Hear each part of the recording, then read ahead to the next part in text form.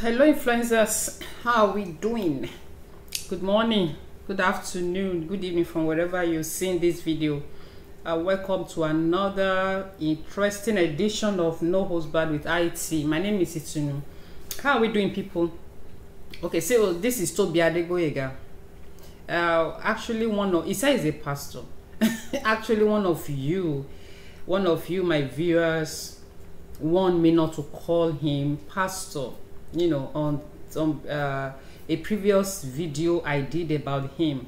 So that is a Nigerian born UK based I try not to call him a pastor really, according to, as advised by one of you. You remember I did a story. Actually, right now I've done about 2 stories about him, or about this couple, Olukayode and his wife Ezinne. Olukayode is a Nigerian footballer, who is also based in the UK.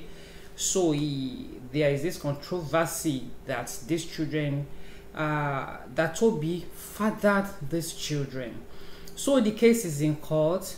The husband now, Olukayode, filed for divorce and is even asking the court to make this make Tobi to pay him £1 billion naira for damages and all that. So all right, so something came up on the social media. I'm trying to look for it, and an audio was actually leaked because both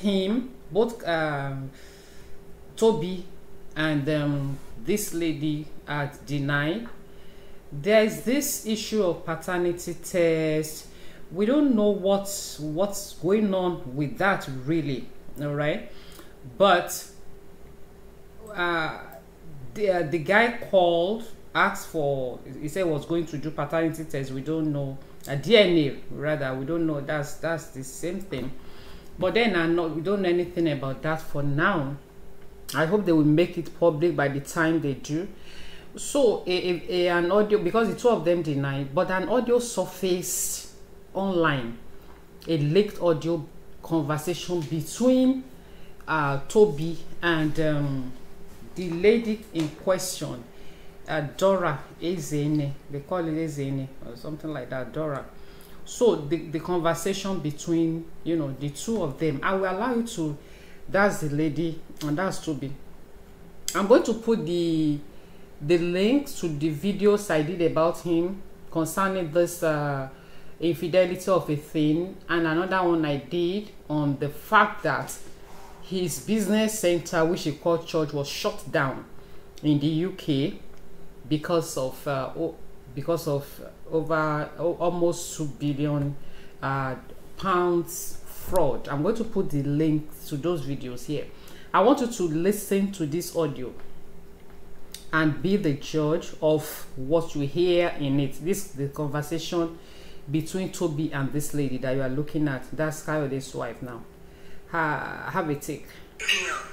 Stop making this. Stop making me even feel more bad. You did not wake me up. It's my birthday. Yes. Let me tell you something. Yeah?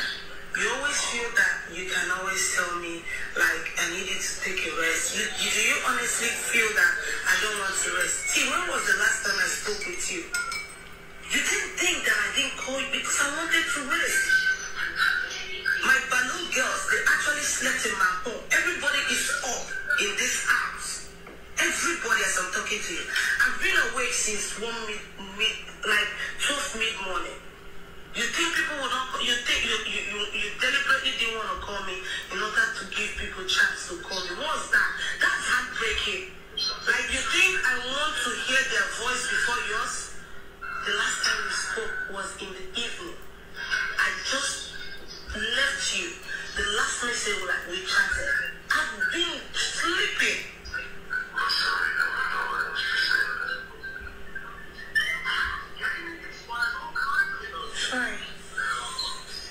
So you heard that. I think Tobi told her that he didn't want to call her because he, according to that audio, he wanted her to rest. Okay, and the lady is like, see, how many of you call your pastor by their by the letter of their first name? So if your pastor is Clement, for instance, you will say C, like, you know. So that's exactly what happened. So how many of you, because I mean we all are kind of belong to one, even if you are not a Christian, you are a Muslim and out there. That's Tobi's lifestyle. That's another video of him, you know, all this bling bling thing of a thing. So how many of you will refer to your pastor, if your pastor, for instance, like I said, his name is is Clement, then you say C or K, you know. So please give this video a thumbs up and let me know your thoughts in the comment section. So the two of them denied the relationship, but then this audio is, if the husband of this lady lay hands on this audio, it is enough to even nail the case. Social media for me has opened up a lot about these people you call, you reference, you know. It has opened up a lot on them. Look at the lifestyle. Where is the money coming from? That's the difference between Nigeria and the West. UK government, they don't say, all Western world, they don't send anybody. They don't care about your title. They shut down his church. I did a video on it. I'm going to you know, put the link here. So now this audio that you heard, Ezinne referred to him as T. His name is Tobi. That's the first letter of his name, T, Tobi. Yeah. So he gave excuse that he didn't want to call her. He wanted her to rest. And then he was like, no, it's not that you want me to rest, you know those times. Do you think I want to hear any other person's voice apart from yours? A mother of three. So there is a contention on those children now. Her husband is saying that Tobi fathered them.